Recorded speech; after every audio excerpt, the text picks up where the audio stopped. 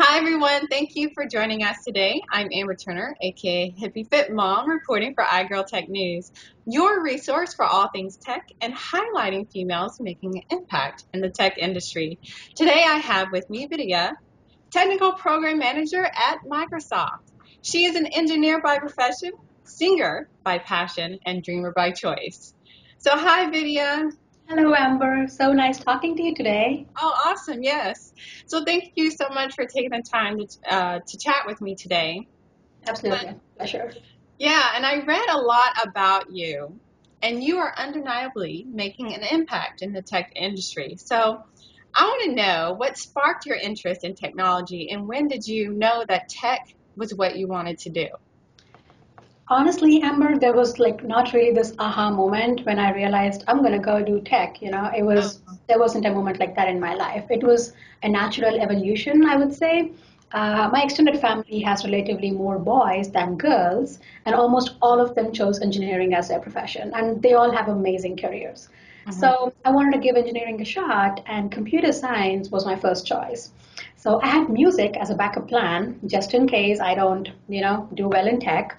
So I was working in parallel to get a professional degree in music too. So by the time I finished my first year in my bachelor's, I realized this is really interesting and I am able to, succeed. So I graduated with my bachelor's in computer science and then started doing my master's in computer science.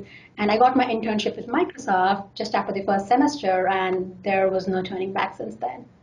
Wow, that's awesome.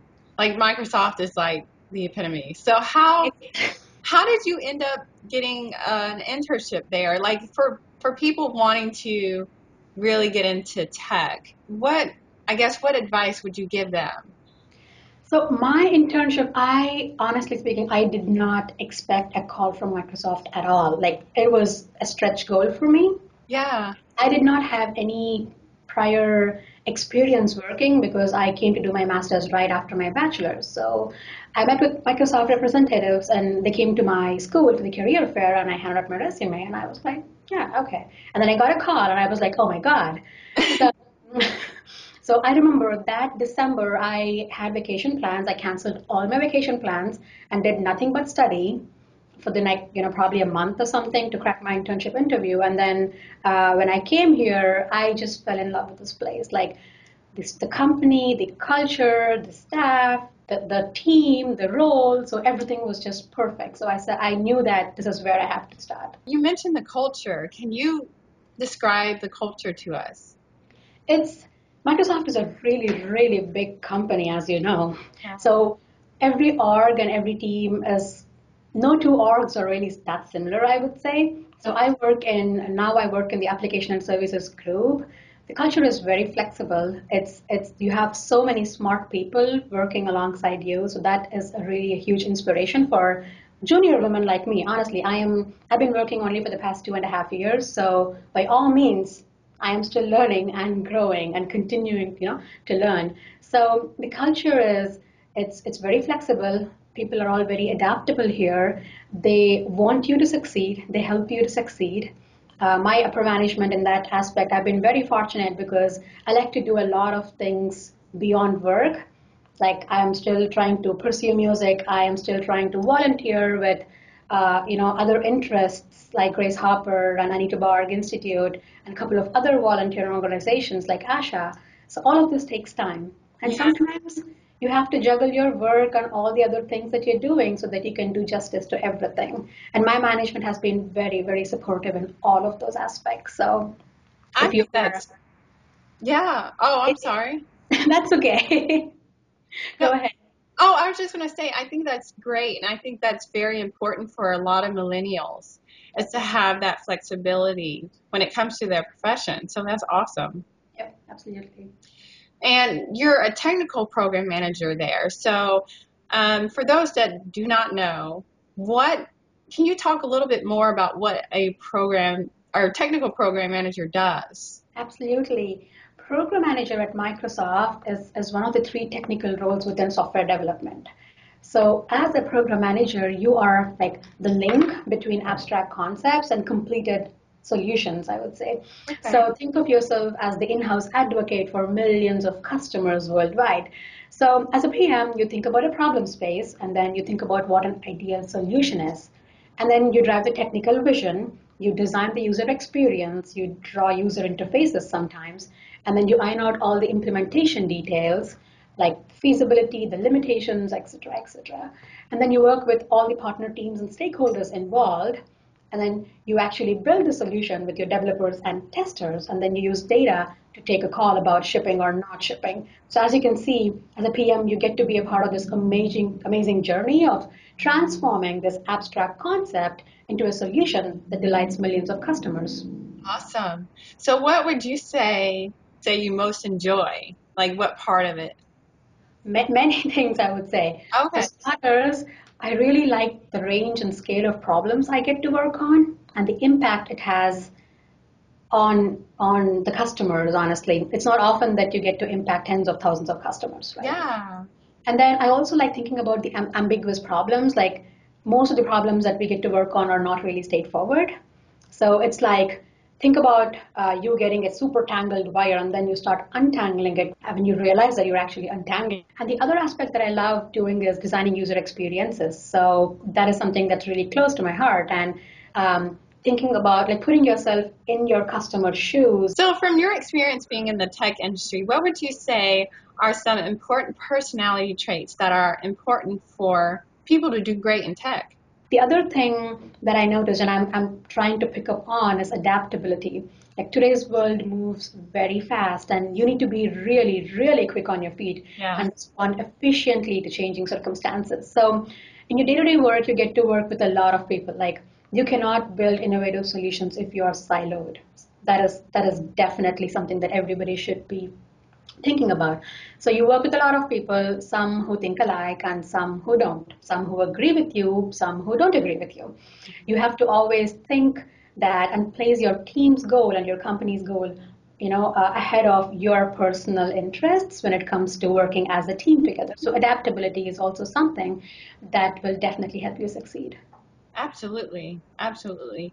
So what advice would you have for women that are wondering if tech is really something they want to do?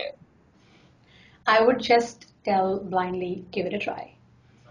Don't quit even without trying. Like I often notice that some people, I talk to some schoolgirls and I try to mentor some schoolgirls, like they think a lot. Thinking is good, but it's not like you cannot get the full picture until you get into it. Like you cannot drive a car until you actually drive a car. Yeah. So give it a try and no, like every person is so unique that nobody but themselves can decide if it's working out or not, honestly speaking. Yeah. And today's world is so flexible enough that switching careers doesn't seem to be that difficult. Like Yeah. I have a friend who pursued medicine and practiced it for many years, a successful doctor, but at some point she wanted to try out interior designing and she's very successful in that field too.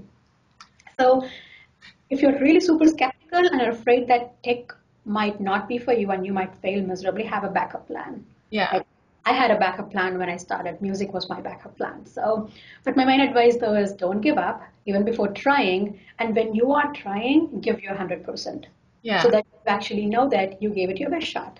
Yeah. Take a chance, and if it doesn't work out, have a backup plan. I love it. Love Absolutely. it.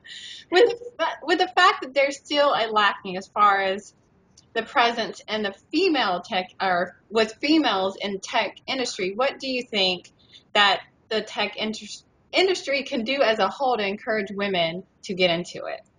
This is definitely like the talk of the hour, I would say, Amber. I mean, everybody is talking about it, especially after some big tech companies release their diversity reports. So it's no secret the tech industry is incredibly male dominated. Yes. There's a lot of discussion about the reasons for this gender gap and the possible solutions to narrow this gap. According to me, this itself is a great step ahead.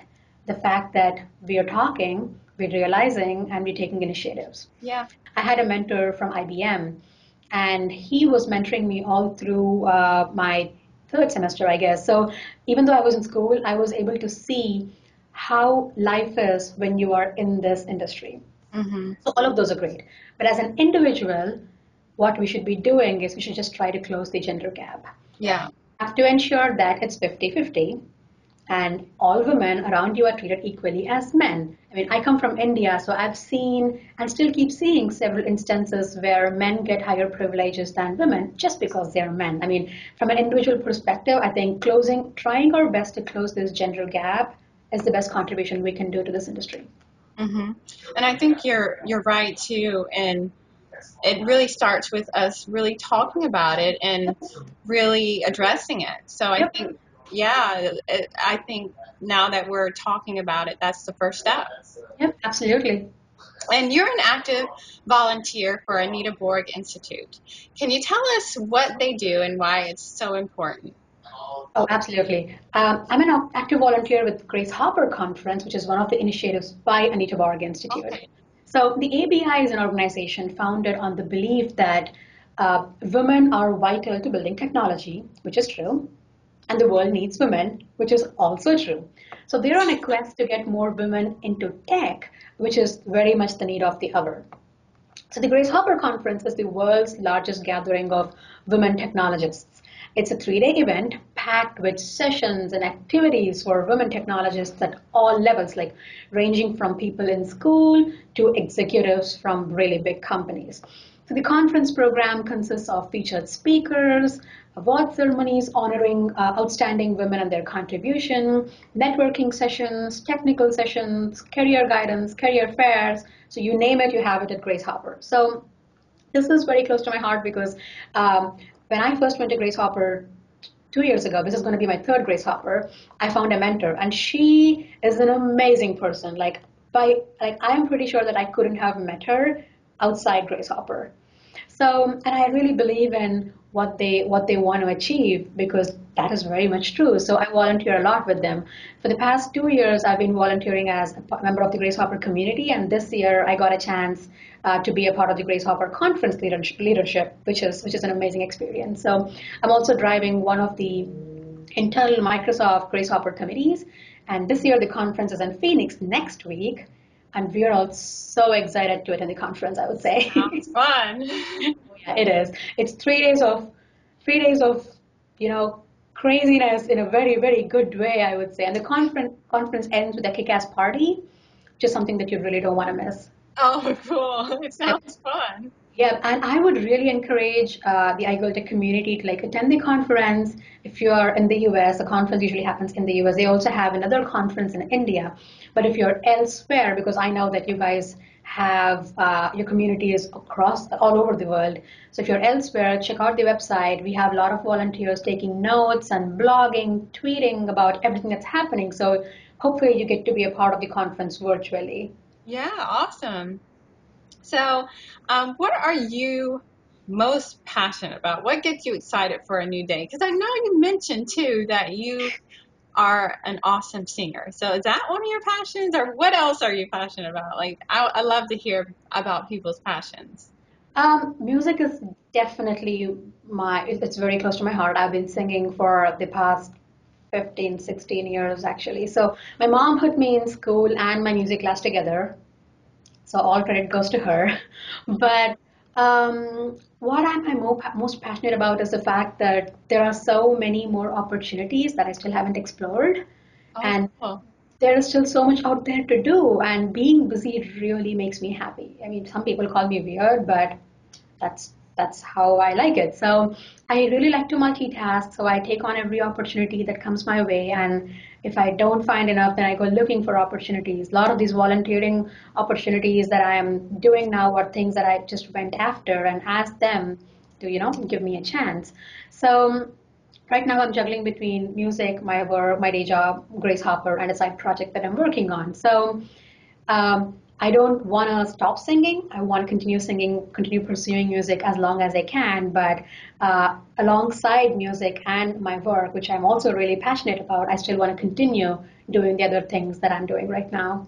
Yeah, sounds like you're very hungry. It's always a great. That's always a great attribute to stay busy. Yep. So what, huh? I have this quote written on my desk saying, "If not now, then when? If not you, then who?" So Exactly, exactly. So what kind of music are you into? I am learning Indian classical music. Awesome. I also sing with a couple of bands in and around Seattle. We sing Bollywood. I can speak three Indian languages and English, so I get to sing with multiple bands in multiple languages. So that's definitely a plus point. Cool. Excellent. Yep. So, what's been the hardest part of being a female in the tech industry? Have you ever experienced any challenges or obstacles that you had to overcome? I personally haven't faced any hardships because of the fact that I'm a female and I am in the tech industry. Microsoft, in that aspect, is an amazing place to work, and they're very supportive to help you succeed. I Mhm. mean, I've been very fortunate, like I mentioned before, to have a management that not only helps me succeed at work, but gives me opportunity to do things beyond work. But the hard part, though, is breaking the stereotypical expectations that the society has about women in general. Like, I was once told that I'm being too aggressive when I tried to get something done. Like, driving for results is not being aggressive just because you are a woman. And then a friend of mine once told me to be more girl-like when I tried to like take on some things that she felt women should not normally take. So these are all like these bother me a lot, honestly, because I fail to understand why is there a boundary in the first place, like, and what is the boundary really, right? Yeah. Yeah. So I think we have to do our part to like break those stereotypical expectations, which is what bothers me, honestly speaking. And I think that's probably the hardest thing to do. Yep. Yeah, because it's hard to change someone's mindset. Like, you know what I mean? Yeah, Like, no, I absolutely mean what I absolutely know what you're saying. yeah, I think that's a really tough obstacle. So, No, for sure. Like, especially when a girl gets or a woman gets married. Like, I got married a year and a half ago, and I have this friend of mine who went to school, so he very well knows that I'm studious, I'm ambitious, and all that. The first question he asked me after congratulating me was, "So are you still working, or are you just cooking for your husband these days?" I was, you gotta be kidding me. yeah, Like, really? yeah, like what year is it? Is it 2014? Like, Exactly, right? yeah, So we have to break that. yeah, definitely. So excellent. Before we go, if others want to continue the conversation with you, where can they find you online? Oh, I am. You can find me on LinkedIn. Like, just search for me, Vidya Srinivasan, Microsoft. I should show up. And on Twitter, my handle is VID Srinivasan. So I can type it, and then you can share it. So I was not super active on Twitter before, but I am active right now. So I think I realized the magic of Twitter, etc., etc. So Yeah. it was just too many things, too many social media avenues, and now I'm just like channeling so that I'm able to be more productive. But you can also get in touch with me on Twitter or LinkedIn. Awesome, awesome. So thank you so much for chatting with me today. It definitely was a pleasure and I really appreciate it. And thanks for joining us for this conversation. And make sure you check out iGirl Tech News at igirltechnews.com, where we're sharing awesome insights on females making an impact in the tech industry. And until next time, be good.